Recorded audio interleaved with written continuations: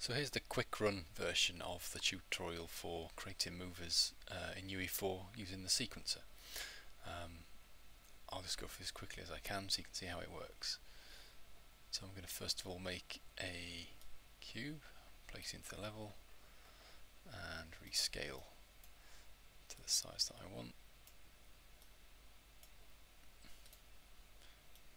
Position it correctly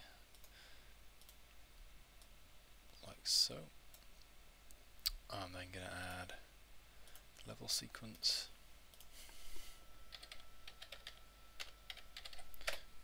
create a folder to save it in, platform, and I'll just call it SEQ to make it a little easier to find. So we've got a level sequence. I'm going to add this, I'm going to add it this way just by selecting it from the world outliner. I'm going to set my first keyframe. I'm going to move the platform up like so, set the second keyframe. I'm just going to shift these work areas so I can see properly.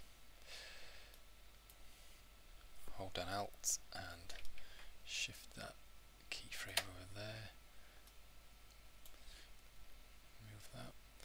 So there's the platform running.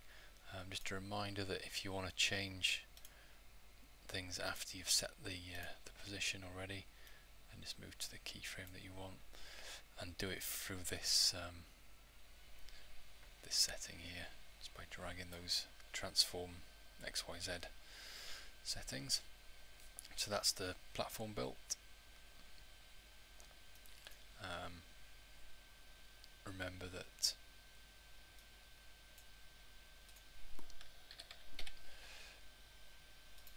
we have our sequence hidden sometimes within the floor. Let's bring that out so we can see it. I named it SEQ at the end so it's easy to find. I'm just going to place it there. I'm going to set it to autoplay and to loop indefinitely. I'm going to test this now. There's our basic platform running like so. We can step on that and move around on it. It's a little small. And then the other thing that we created was, rather than auto playing, is just to make a trigger box so that the player can actually walk into that area and trigger the mover to start.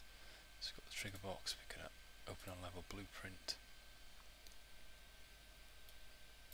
We're going to create a reference to the overlap event, begin overlap for the trigger box. We're going to create a reference to our sequence,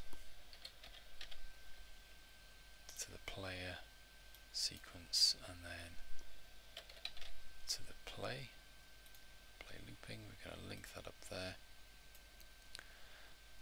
and we're just going to test this so we can run. We can go up here, we can turn on the trigger box, that starts the platform to run like so. So that's the quick speedrun version of it. Again, hope that was useful for you.